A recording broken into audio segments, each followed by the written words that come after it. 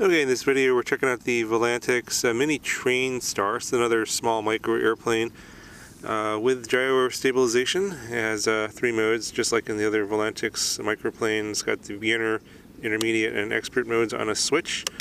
3-channel operation, just have rudder and elevator. This is a lot smaller than the other one. There's no wind right now. I had to wait for a day. There was pretty much no wind because this thing is very, very light and very small, so it's going to be bounced around by the wind pretty easily.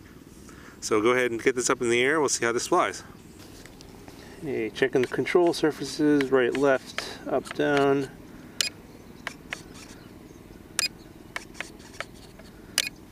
And arming the throttle.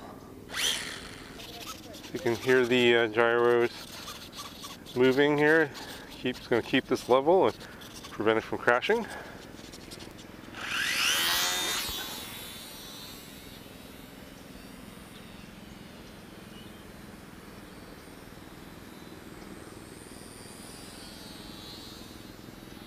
I can already tell it's pretty easy to fly. You can really bang on the sticks all the way over, and it just keeps it nice and level.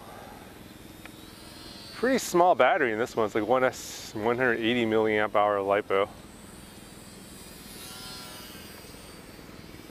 Doesn't seem like it has a lot of power though. This is probably not going to be very acrobatic even in expert mode. There's hardly any wind at all, and you can see it's very, I don't know, hard to explain. It's getting bounced around quite a bit. There's a little bit of a breeze. This thing is really light. I think it's like 40 grams.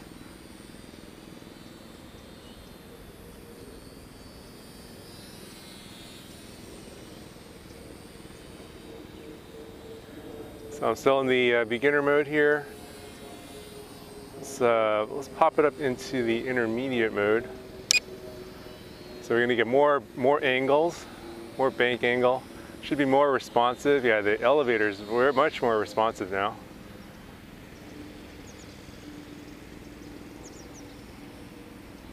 Now the wind's starting to pick up.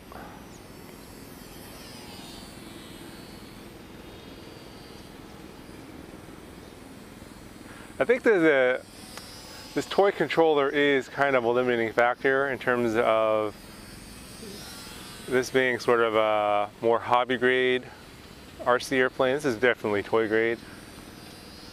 If maybe you could control this with a more hobby grade transmitter, get a little more stick resolution, change the expo and rates and stuff like that, that might make this a little bit more controllable. It's kind of difficult to control actually in the intermediate mode. It's almost a little bit too responsive. So if you're a beginner and you want to be banging on the sticks here, yeah, stay in the beginner mode. All right, let's try the expert mode.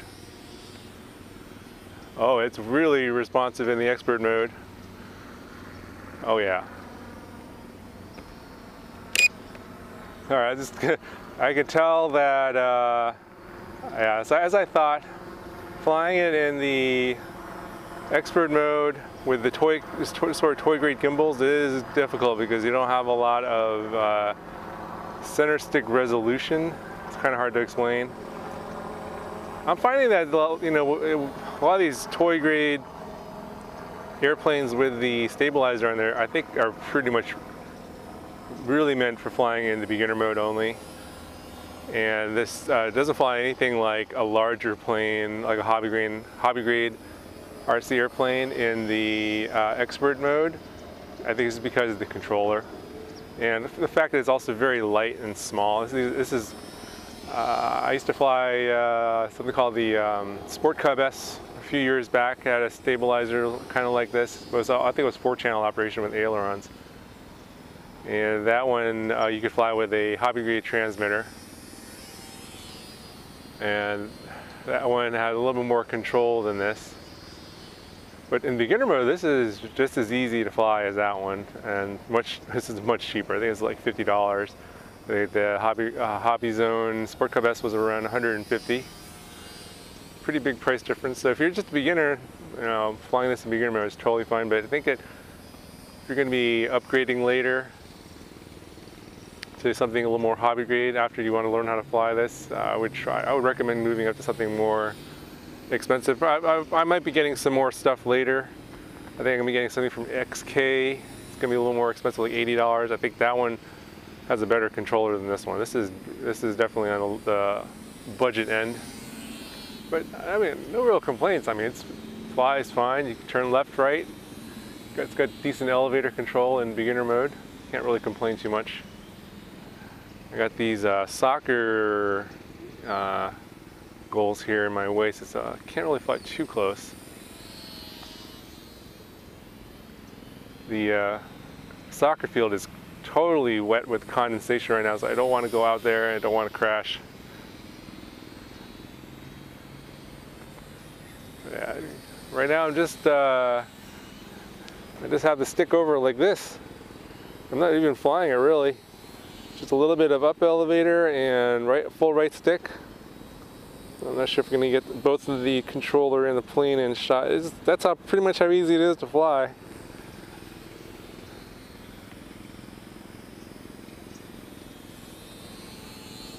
Don't really know what the flight time's like. I imagine maybe on this 180, it's a pretty small LiPo, probably 10 minutes.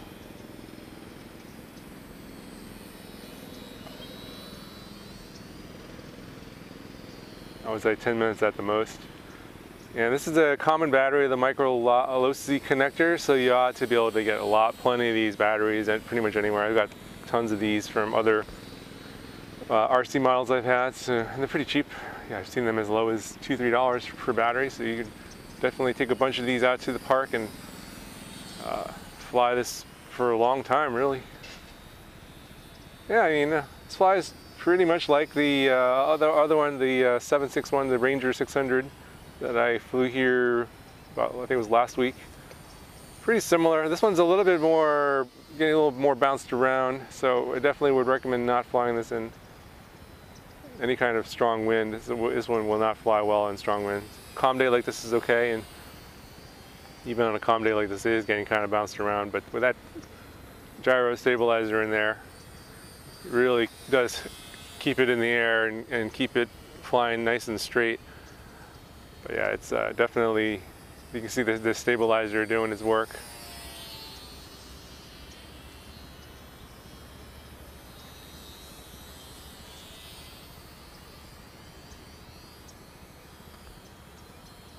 Nearly hit the soccer goal there. Nearly hit that one too. We're living dangerously.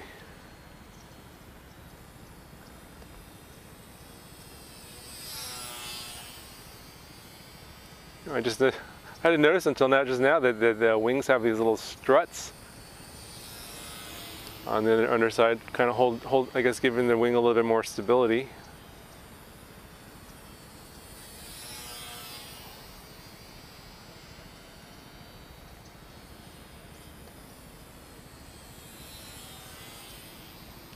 All right, let's see how this thing lands.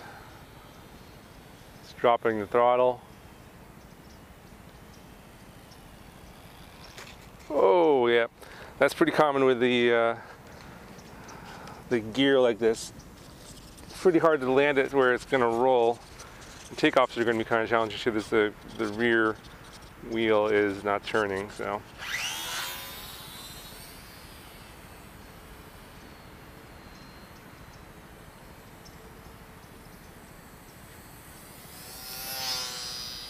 Nice. Let's try that again. Nice low pass here.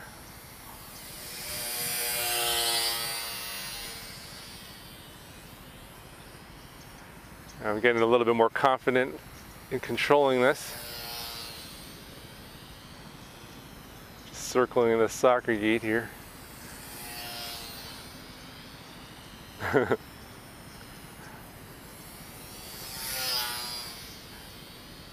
Yeah, it's really just elevator and throttle control here.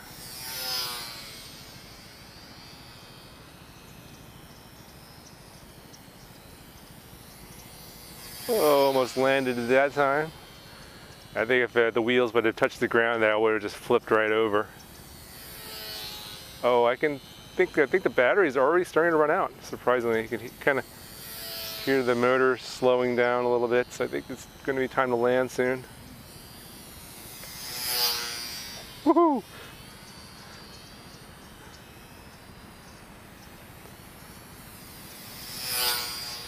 Yeah, so if you got some skills, you could probably fly this in a smaller area. Definitely could fly this indoors if you wanted to. Yeah, I got almost full throttle now, so I think it's time to bring it in and land it. I'm just gonna cut the throttle here. Yeah, let's just flare it up. Yeah, now, yeah, the way these wheels are, it's just gonna flip over. I think if I was on some concrete or something, maybe it won't flip over.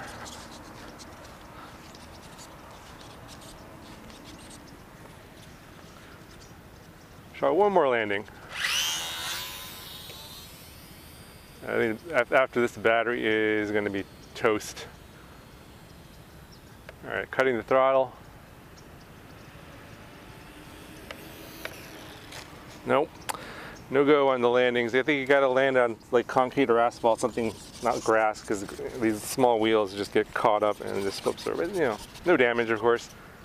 Yeah, flies pretty good. I like it. Anyway, that's going to do it for this review of the Volantix Mini Trainstar. Hope you enjoyed the video.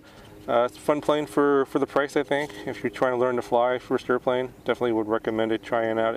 But I would stick with beginner mode. It's pretty hard to fly in intermediate and expert mode because of the small size and the weight. Anyway, I hope you enjoyed the video, and I'll talk to you guys in the next one.